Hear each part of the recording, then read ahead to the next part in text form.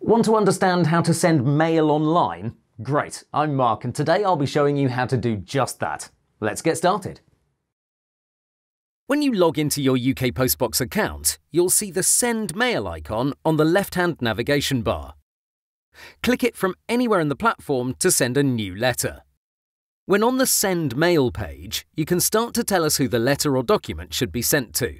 You can choose an address from your saved address book or add in a new recipient. For the purposes of this demo, I'm going to pick someone from our address book. Once you've told us where the mail is going, you can then upload the document, ready for us to print and post it for you. Just bear in mind, if you have multiple documents you'd like to include, you need to compile them into a single PDF document. You can't upload multiple PDFs to the same item. Next, choose your postage option and put any notes that you'd like the mailroom to be aware of.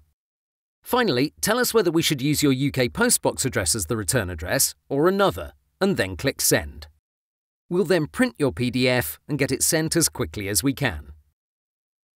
While we're preparing your outbound mail, the item will appear in the Pending section of your mailbox. Once it's sent, it'll appear in the Sent section along with any associated tracking information. We hope you find the ability to send letters online a useful service. As always, if you need any help, just let us know. Bye for now.